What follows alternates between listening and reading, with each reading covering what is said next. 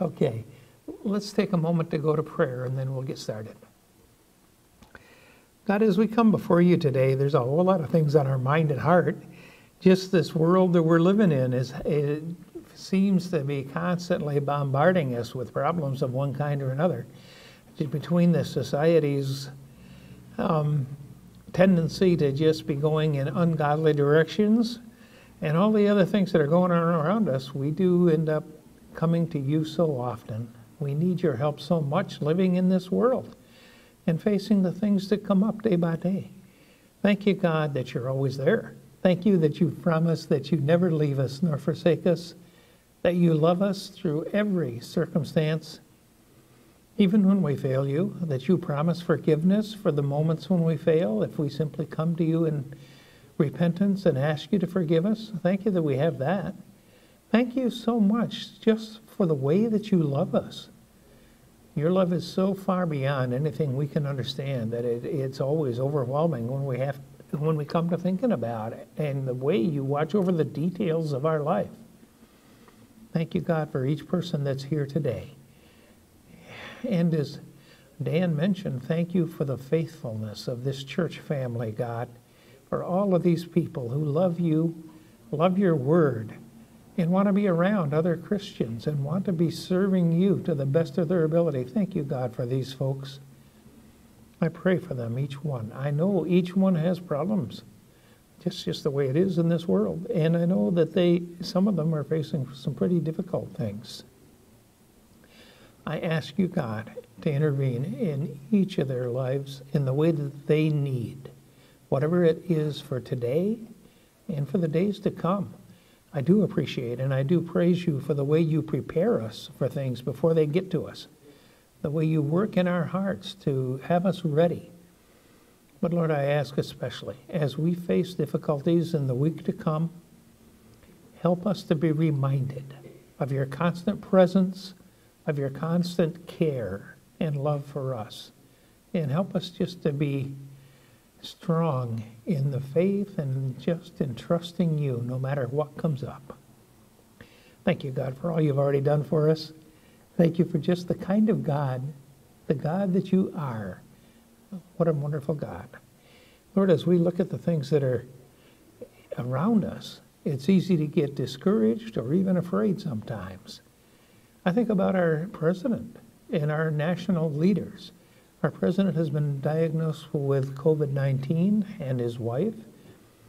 Lord, I know he's ill, so I pray, God, that you will strengthen him and protect him physically and his wife. But I pray for him as a leader of our nation and for each of the other leaders, the ones that are trying to serve you to the best of their abilities, and even the ones that are going in a totally different direction. They all need you. They need your guidance. They need your strength. And I know you can work through anyone, even the ones that don't want to be doing your will. And so I bring them to you. And I ask you to please guide our nation into a better path. Help us to be more the kind of country that worships you and strives to please you. We're a long ways from that right now, Lord. We need your help. And you can do it. I know you can. You have that capability. I don't know what your plan is for us right now, but I look forward to whatever you're going to do, and you know what we would like. We would love to see this country come back to serving you. Lord, I think about today, right now, as we gather here around your word, and I ask you to help as we look to you. I ask that your Holy Spirit will guide what is done so that we are drawn to you, so that we can worship you and honor you and give you praise for all that you are in all that you do. In Christ's name, amen. Okay, as we look at the crucifixion, I got to tell you, I don't know how in the world in the next 20 minutes or so I'm going to do a worthy job of talking about what Christ did for us. And of course, having the communion afterwards is going to be great because it's a reminder to us. But that's what it's for. God gave us the communion service to be a reminder of remembrance of Christ's death on the cross, to take our place, the propitiation for our sins. And that's what we're going to be looking at. We're going to look at the actual events and I'm not going to be able to cover them all. I think you know that each of the four Gospels records the crucifixion, but each one focuses on certain events and leaves out others, so that you got to look at all four Gospels to get everything in there. And there is so much that took place in those 6 hours that he was on the cross. It is incredible. But the most important thing is just the fact that he was there for us.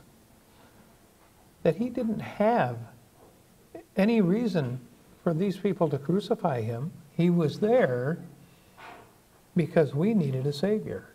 And he took our place. He died on the cross for us. That's what it's all about. Let's look down now in Luke 23. And we're just going to look, starting down in verse 33, where it covers what Luke has to say about this. I'm going to read from 33 to 37 to get started. And when they were come to the place which is called Calvary, there they crucified him, and the malefactors, the two thieves, one on the right hand and the other on the left. Then said Jesus, Father, forgive them, for they know not what they do. And they parted his raiment and cast lots, and the people stood beholding. And the rulers also with them derided him, mocked him, saying, He saved others, let him save himself, if he be Christ, the chosen of God. And the soldiers also mocked him, coming to him and offering him vinegar, and saying, If thou be the King of the Jews, save thyself. And a superscription also was written over him in letters of Greek and Latin and Hebrew. This is the King of the Jews. I'll stop there because that covers a whole lot. One of the things I want to point out is the very first part of that, where it tells us that when they crucified him, actually, and it mentions that it's when they were nailing his hands to the cross, he said, Father, forgive them, for they know not what they do. Talk about mercy and forgiveness. He's praying for them. These are the Roman soldiers that are nailing him to the cross. Now, I have to say that the Roman soldiers probably had no idea what they were doing, other than they were putting to death, executing someone that they assumed was another criminal. They probably literally didn't have any idea who Jesus was or why he was being executed, just that he was ordered by Pontius Pilate to be crucified along with these other two. I love what the one thief says when we get down there, just in the next few verses. But before we do, I want to talk about what the rulers are saying, because they say something that was a whole lot more meaningful than what they realized. Verse 35, and the people stood beholding. There was a big crowd.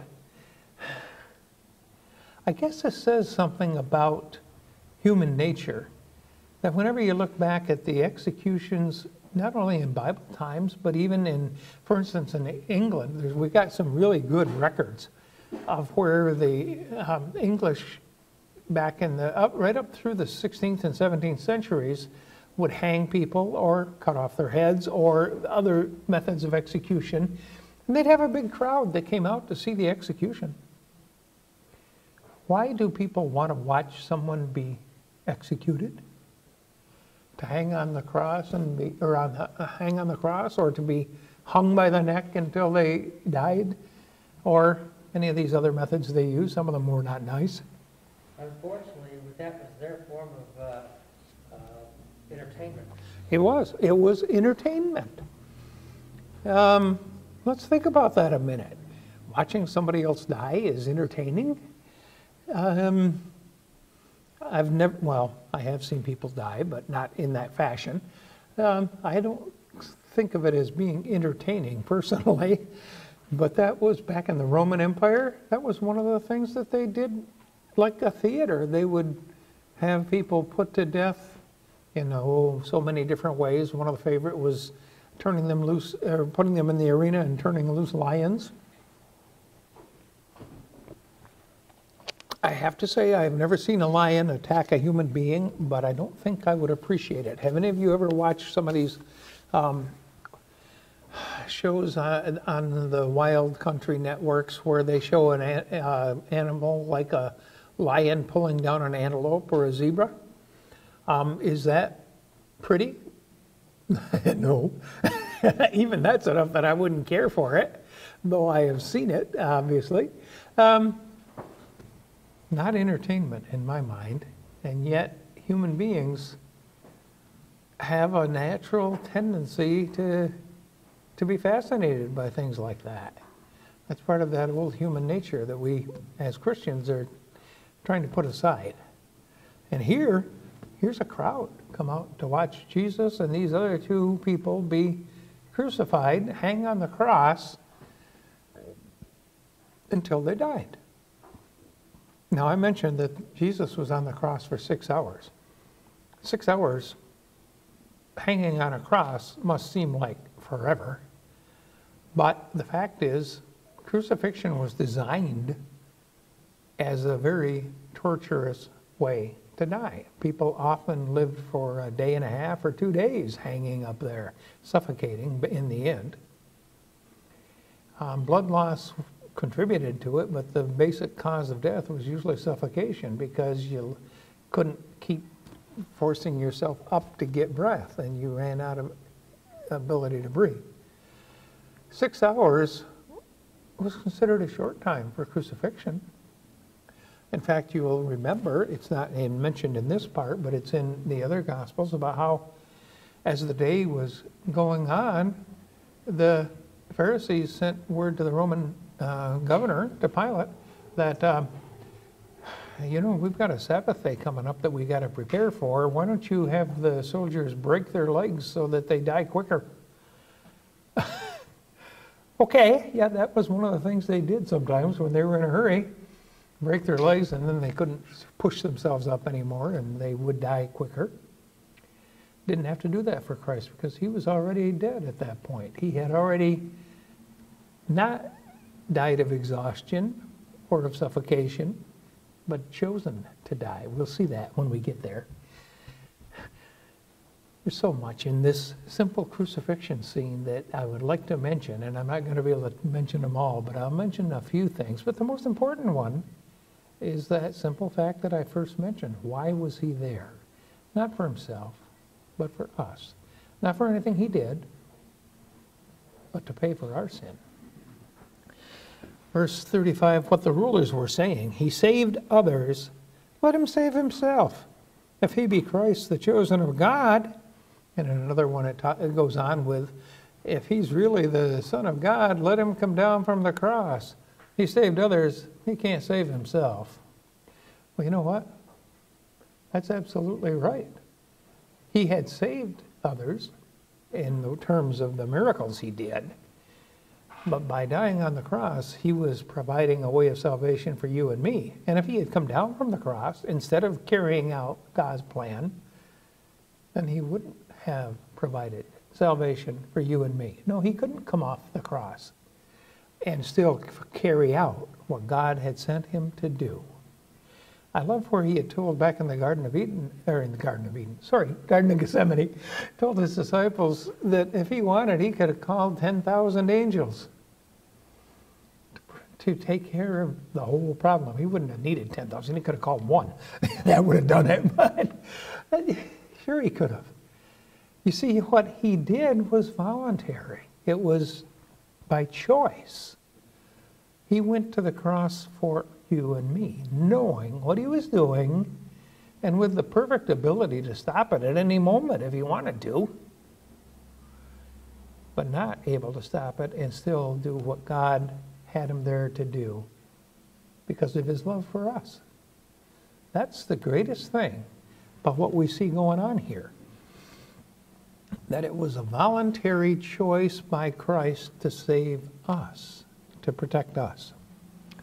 And the soldiers also mocked him, coming to him and offering him vinegar. He mentions in another place that the vinegar was mixed with basically a pain-deadening solution, so that you would, it was a form of mercy, which was sometimes offered to those who were being crucified, not always. He wouldn't take it.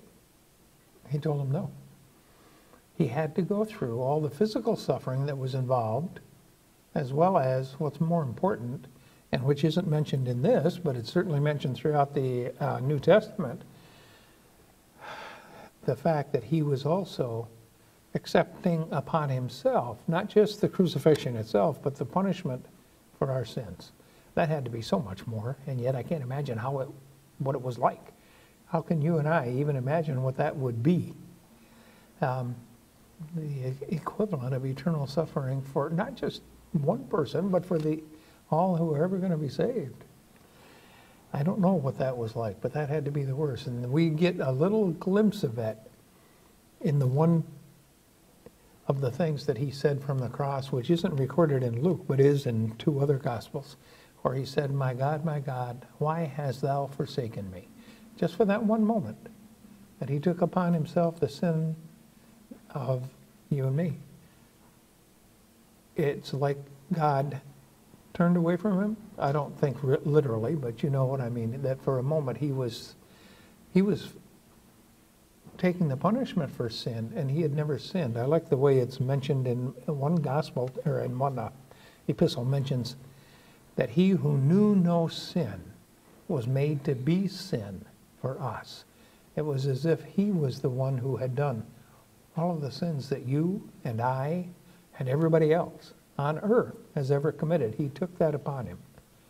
That's the most incredible thing, other than his love for us, that he was willing to do it, that I ever can think of about the crucifixion. The soldiers mocked him too, saying, if thou be the king of the Jews, save thyself. Well, they were just following along with what the priests and the Pharisees were saying, of course, following along with mocking him too. And of course, the Bible tells us that both thieves actually started out mocking him. We'll get to that in a minute, because the next part talks about that. He not only was being physically tortured, but he was also being made fun of, mocked by these guys at the same time. You ever have somebody make fun of you? Isn't pleasant, is it? Sometimes I hear somebody say something about me that I know it's not true, and my first thought is to correct them. Rather loudly, probably. Definitely very clearly. And then I have to realize that part of the reason that bothers me includes pride, doesn't it? Thinking that I'm too good for that. They shouldn't be saying things like that about me. Oh, well, number one, no, I'm not. I'm still a human being just like they are, whoever it is. So sometimes God can do a pretty good job of reminding me that I'm not any better than anybody else. Pride is so sneaky. It sneaks in all the time. You know what? God didn't have that problem. Jesus didn't have that problem. On the cross, he had every right to feel that he was being mistreated. He was.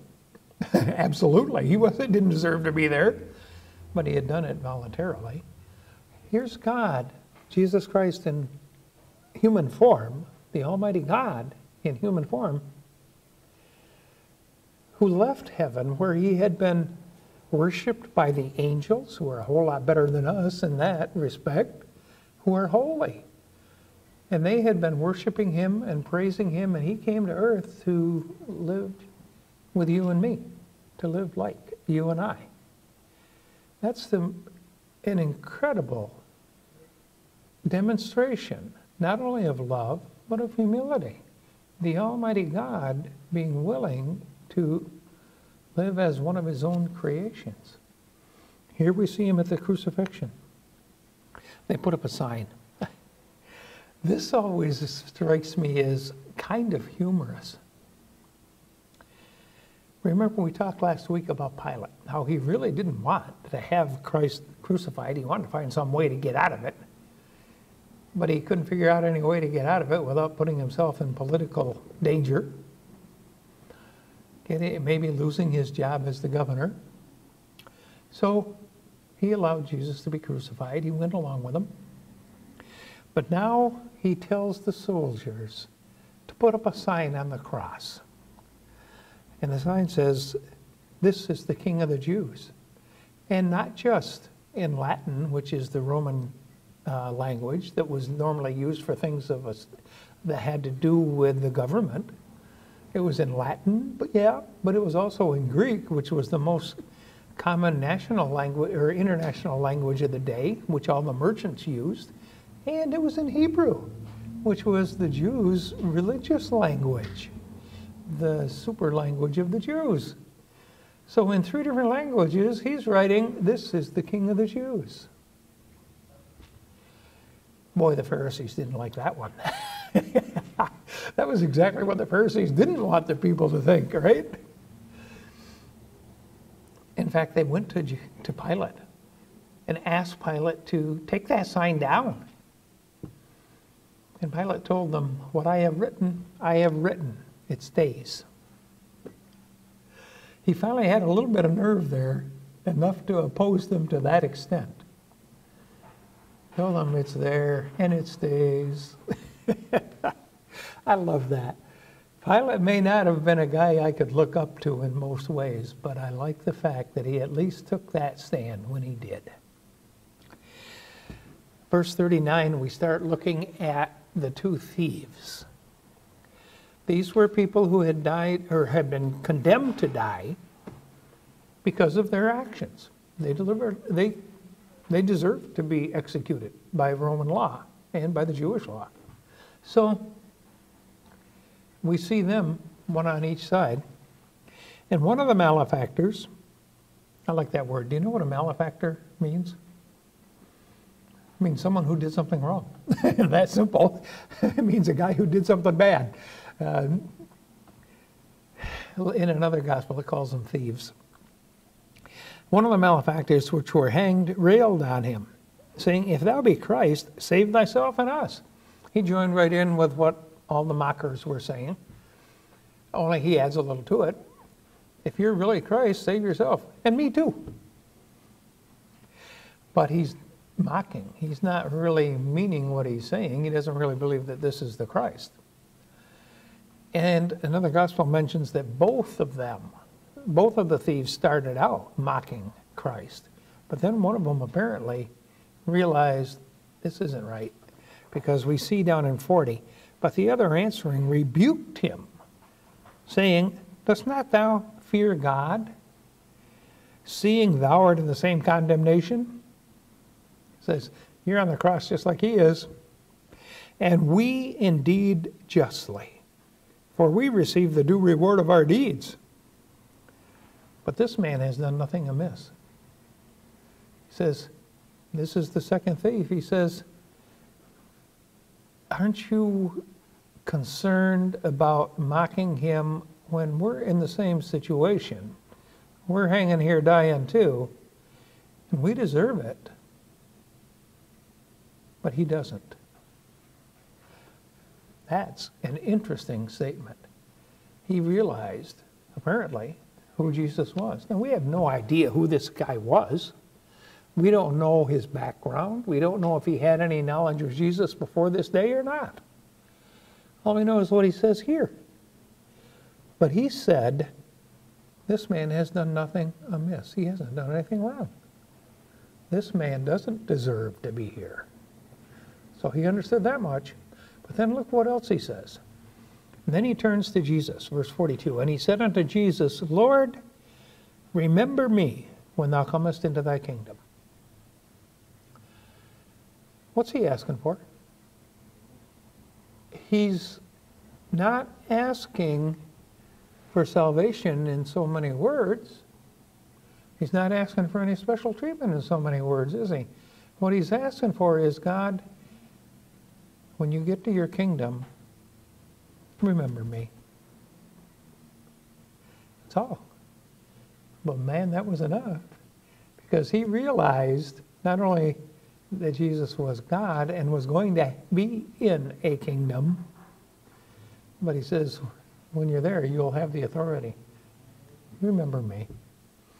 Just that simple. Not any specific request. Just remember me. Didn't ask for, like the two of the disciples did, ask to be seated next to Christ on the throne or something like that.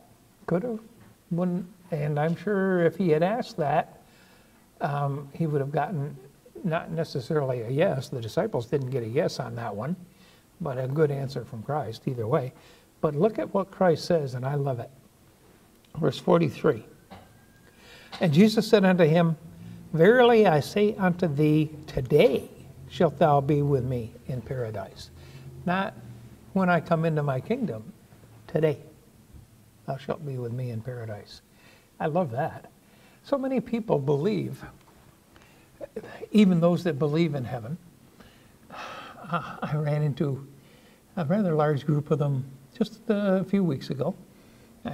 They are an Adventist group out of Canada that I was talking to in this particular instance, but I've seen lots of people that believe this, that when you die, you go into the grave, your body does, but so does your soul and spirit. It stays there until Christ comes back to set up his kingdom.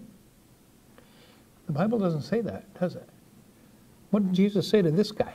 Today you shall be with me in the kingdom. Paul, talking to the Corinthians and talking in a couple of other epistles, say something along the lines of, to be absent from the body is to be present with the Lord. The moment you die, your spirit, your soul goes to heaven to be with Christ. There's nothing in between. There is no waiting for years and years, whatever it is. He talks about how, if you remember the parable of the rich man and Lazarus, he describes how they died and were taken, one to heaven and one to what was basically our idea of Hades, of hell. And he says that the one that was taken to heaven, it describes it as being in the bosom of Abraham, and it shows Abraham there with him. Abraham died a long time ago, didn't he? A long time ago, thousands of years ago. He's in heaven with Christ right now. Has been ever since the moment he died. Well, with a little, I won't get into that. There is a difference when you die, if you died before Christ was resurrected or not, but we'll get to that. We won't get into that today. The idea is that now, when you die, you go instantly with him to heaven. Just that simple. That's what he said to this thief. Today, you'll be with me in paradise. Man, I'm almost out of time, and we still have communion. One more thing, real quickly. Verse 46. And when Jesus had cried with a loud voice, he said, Father, into thy hands I commend my spirit. And having said thus, he gave up the ghost. He died, but not in the sense of dying because he was worn out and didn't have a choice. He cried with a loud voice. That doesn't sound like somebody who's at the point of death, does it? He cried out with a loud voice, and then it says, and having said thus, he gave up the ghost. That's an interesting word that's used for gave up. It's a Greek word that's basically means yielded, but it's the only time it's ever used to talk about somebody's death. There's several other words they use to say that the spirit left the body or something like that, but this is the only time it's ever used in a way that it makes it very clear it's by choice. It was voluntary. He didn't have to die right then. He could have lasted, I don't know how long, long time, but it was time. He said, it is finished. Then he said, into your hands I commend my spirit, and chose to give up the ghost. I love that. That is our Savior. He completed what needed to be done to provide a way of salvation for us. And now, because we're almost out of time, we better go to the next thing, which is the remembrance of what he did. And after all the things I've said, I don't really have a lot to say in terms of this communion service except one thing. When we get to the actual time to take of the elements, I'll be looking at it from 1 Corinthians chapter 11, one of the familiar passages that talk about what Christ did on the cross and what he did to set up this remembrance. Now to do that, I better come down and get things set up.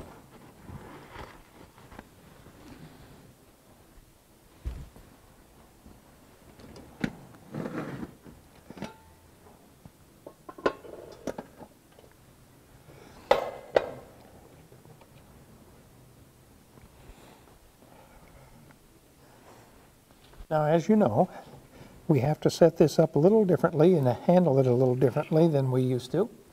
We will have each of you come down and take one of each and take it back to your seats, and then we will participate together. So you may start. Somebody come on up forward and get started.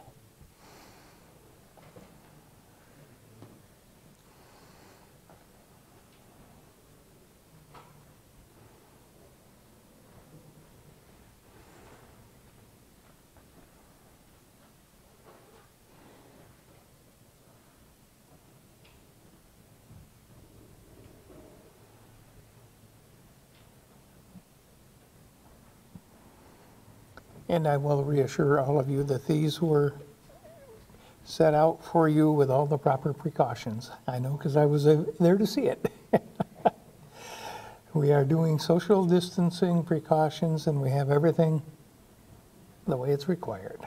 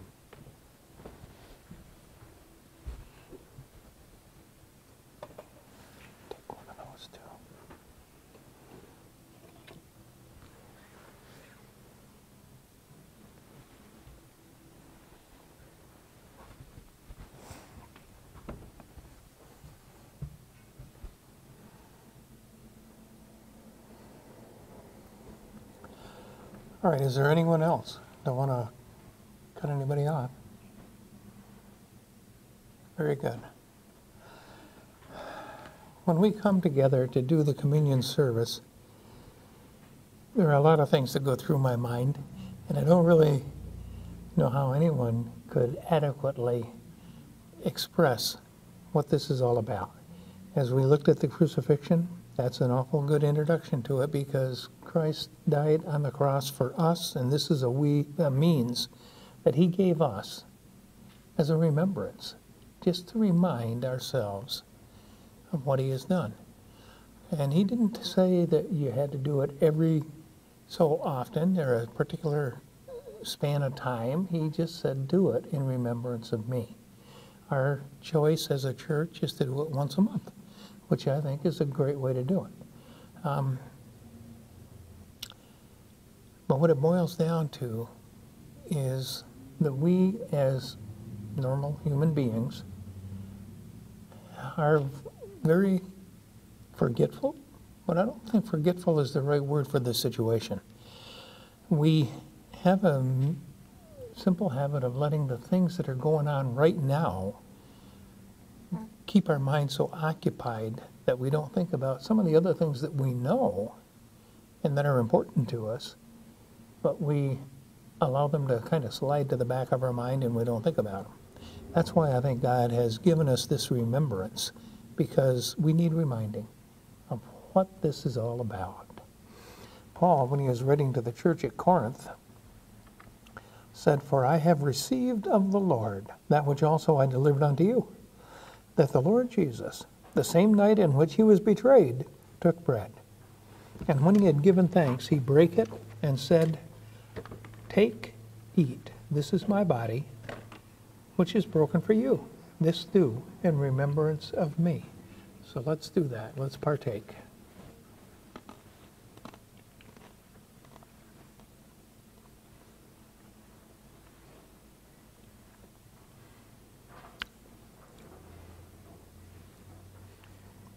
And of course, after he had done that and had them partake of the bread, after the same manner also he took the cup when he had supped, saying, This cup is the New Testament in my blood. This do ye, as oft as ye drink it, in remembrance of me.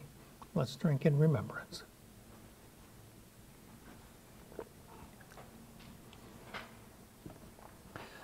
In verse 26, Paul reminds them, For as often as ye eat this bread and drink this cup, you do show the Lord's death till he come. You're showing and remembering about what he did, but you're also remembering that he's coming back. That's not the end of the story. He's coming back. Thank you, folks. Let's close in prayer. Father, I thank you for our time together. I thank you for this remembrance. As we've looked at what this one gospel mentions about the crucifixion, and thought about Christ voluntarily, not only leaving heaven and coming to this earth, but going through what he did on the cross for us. Thank you, God, for a love that great, a love that reaches out to every one of us, for providing us a way, simply by confessing our sins and asking you to forgive us, asking you to be our God and take over our lives, that we can be saved. Thank you, God, that you care about us. I ask you simply now, as we go out of here, to bless our day and guide and keep us. In Christ's name, amen.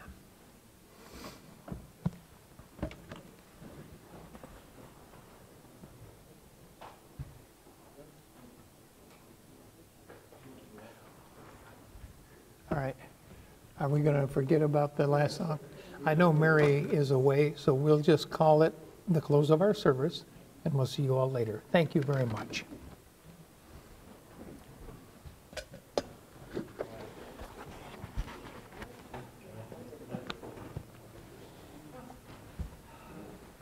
have to do something about Mama. You can't come up here with nothing on if you come in and people come after I didn't notice that one. I'll have to say something. It's dangerous. And I mean, she got all the rules when it comes to this